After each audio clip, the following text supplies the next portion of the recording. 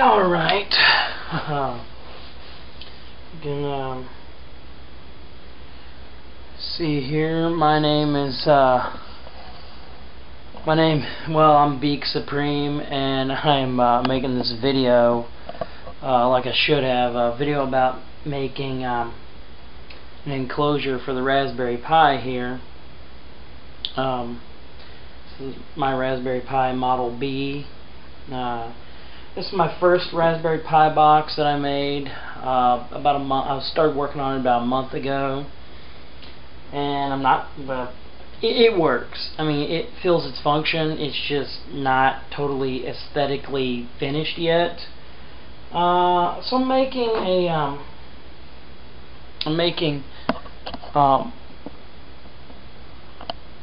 another Raspberry Pi box. Some things I don't like about this is this little window here is recessed. I think I'm going to make it more flush with that, so I don't have to do these notches. I can just make a hole. It's a little bit too wide, but it's tolerable. It's a little bit too big. Yeah, that hole's a little bit too big. Mainly, the problem with this works for the Raspberry Pi, and it works pretty good. It's just when I go to do a lighting system using LEDs, I just don't have enough room in the top here to add in perhaps maybe a battery pack, or to add in whatever I want to do. And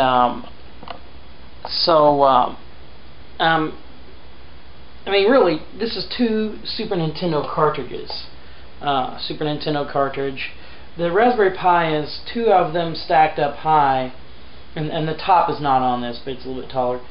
And that works for Raspberry Pi. That's enough room for the Raspberry Pi itself, and using this as a computer box. But if I'm going to add any other types of electronics, it's just not tall enough, so that's why I'm thinking about adding another cartridge height.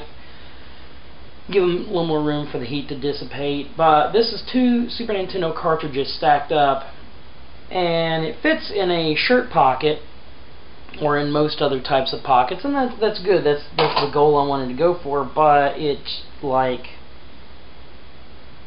I don't know, they're just not adequate in every way, and maybe I might give up the shirt pocket ability in order to get a little more extra height and put in lighting systems and do other things. It'll just make it more easier and a little less claustrophobic. Plus, I filled this up with stuff, and I don't think I'll do that next time. I know more of what I want to do.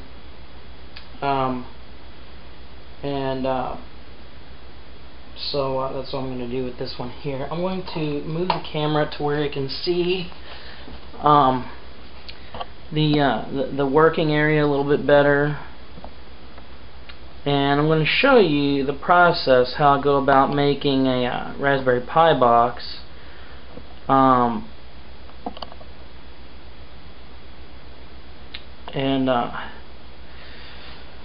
You'll see I got some empty, or some blank, well, I got some Super Nintendo cartridges here. They're empty. I take them apart. I got some of these. I got some fluorescent paint, glow-in-the-dark paints, and so forth.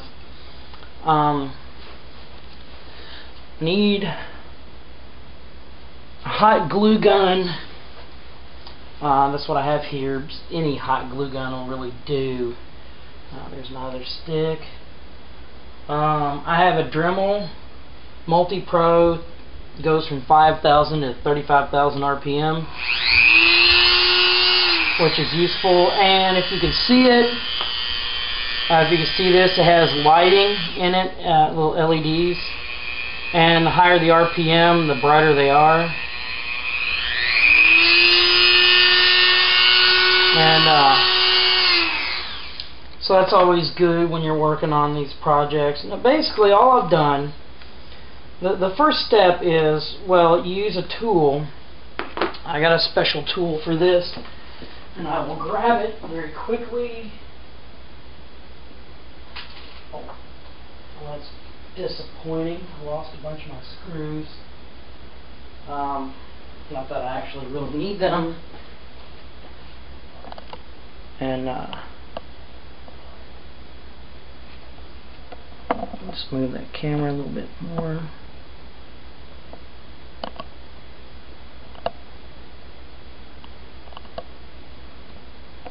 Okay.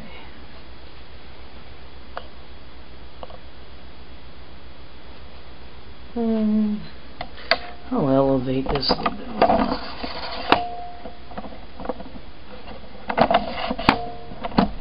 That way I'll have more space in the frame of the picture. Alright, this is probably what I should have done. Alright, now, again, I'll have a second person to assist me with this,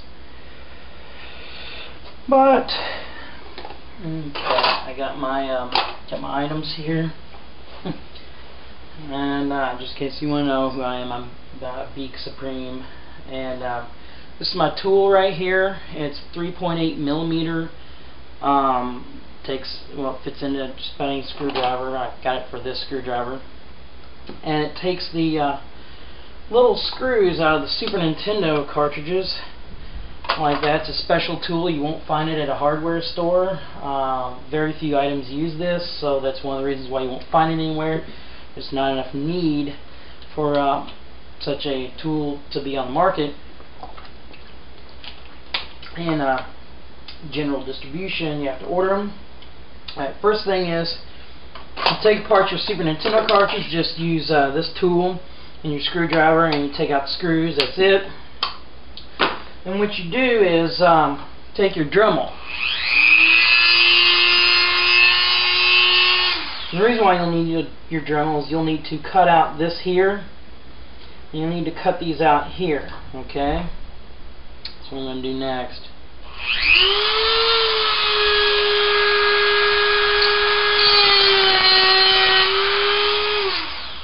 That's pretty simple. Now, if you hear any music or any dialogue or anything else other than me, that is not me. I have neighbors next door in the other apartment.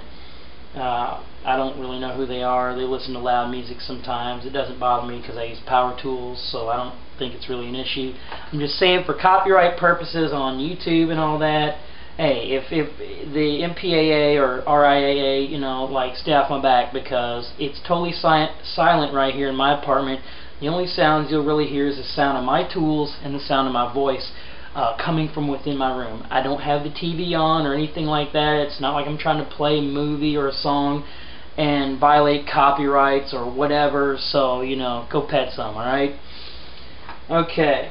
Keep in mind, the purpose of this video is not to bootleg anybody's music or movies. It's just to show how to make this Pi box.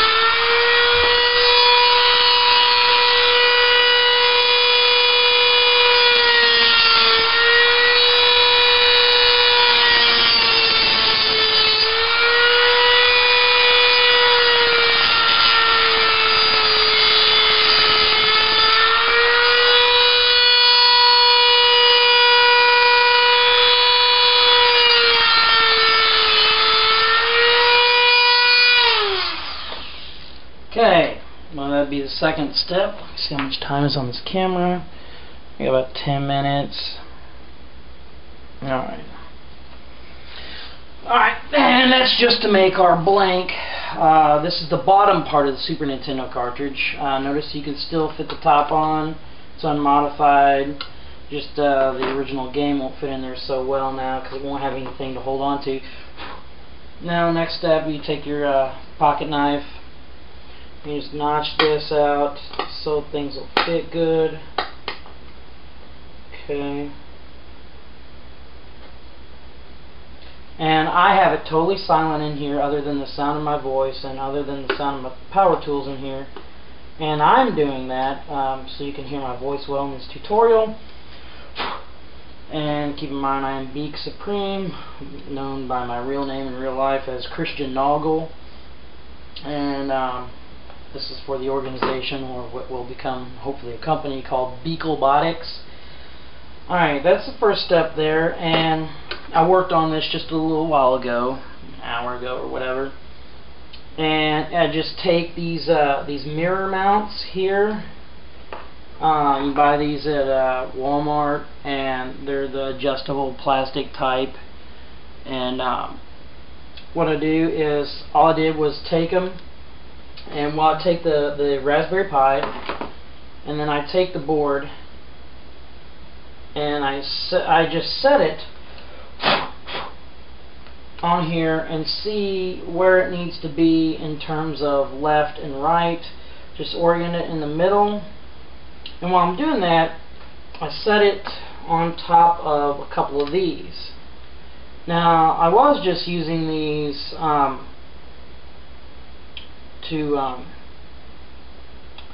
in this Pi box right here, my first one.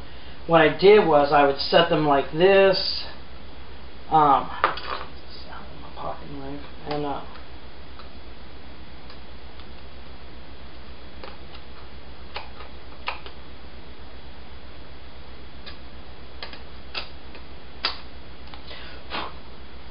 and what I was using them is merely like a boundary, and I would set the Raspberry Pi flat on there like this, and I would just take these little mounts here, and I would set them like this and set them like that.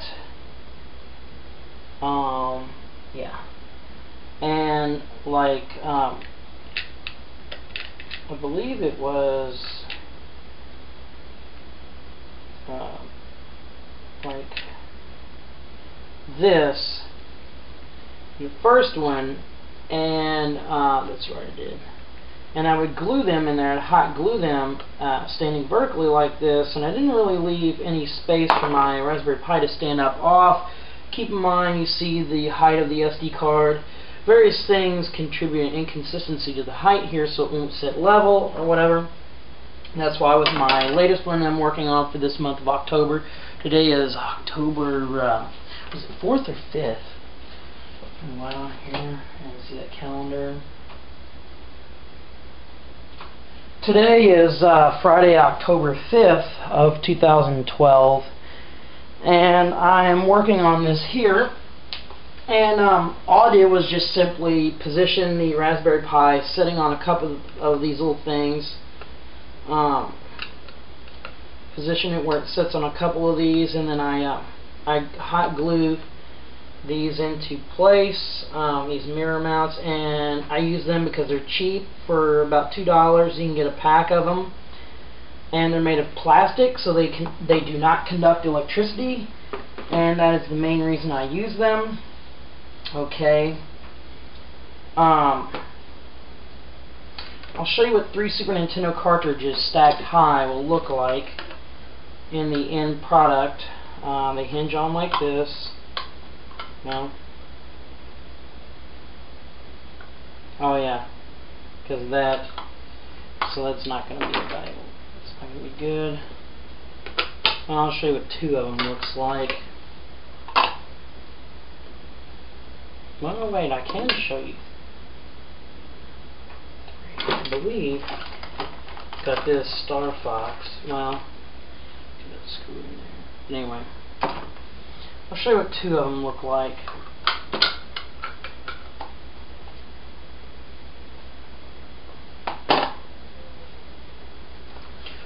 That dog you might hear howling in the background is not mine, that's outside. I don't have any pets. Two cartridges. Now they're not perfect, so I gotta cut this all out. But that gives you an idea of the height. Okay, now what I'm gonna do, I gotta go to the store today and get some more of these little mounts because they work out really good. And see, there's no official way to mount the Raspberry Pi. It never came with any type of mounting capability in it, so you have to find a way. See, I just set that on top of there and tack that down with the glue gun. The Dremel needs to get out of the way. And tack that down with the glue gun. Just put a little bitty dot of hot glue there, and let it cool, and that's expected to hold it into place. Well, matter of fact, I could move it a little bit. I will move that over a little bit so it's out of the way of the HDMI. And I might add a little more hot glue on the other side to hold it.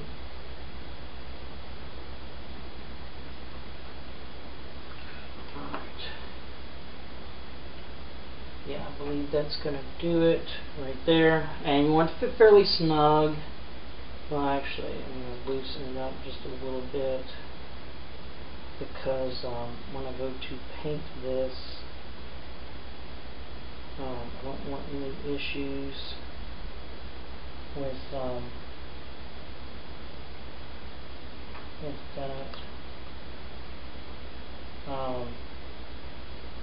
But then again, well, you know, it can fit snug for now because, well, the paint, keep in mind, the paint is going to take up some space.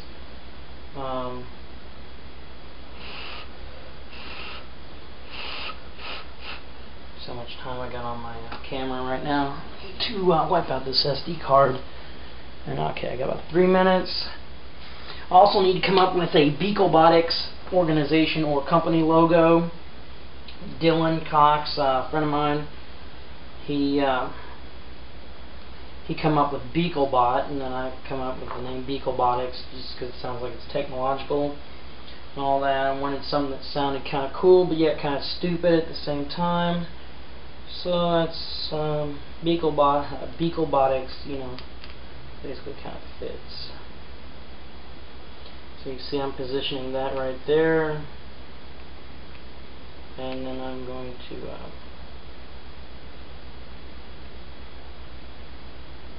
hot glue that down. I'm just going to add a little bit of hot glue. And this gun falls over.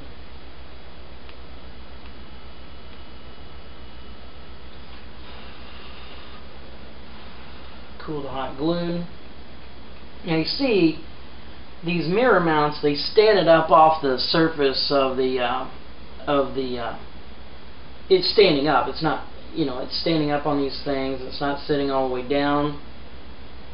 And that's good because it elevates it and allows for air to get underneath the board and to help cool it. I'm going to have to grind this one down a little bit to level that because these pins stick out underneath from the GPIO header pins of the Raspberry Pi. And because of these little,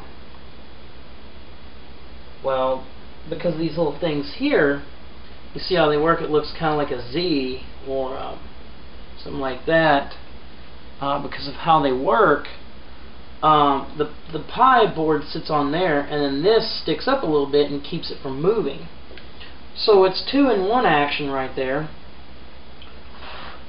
and that's good. That's what I want. I'm finding different ways to use these and to get the results that I want. And they're cheap. They're like $2 or less at the hardware store. You should not be paying any more than $3 for these things.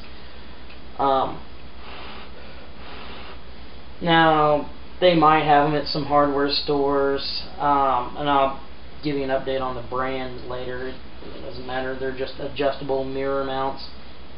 And of course they gotta be plastic. But the reason why I go to Walmart is just because they're open all hours of the night or day. We got a couple hardware stores in the town where I live, and they got some good stuff. It's just their hours are not the best for me. Okay, now this is in place there. I can begin to glue it more. And you just use hot glue to hold it in place. That door shutting was the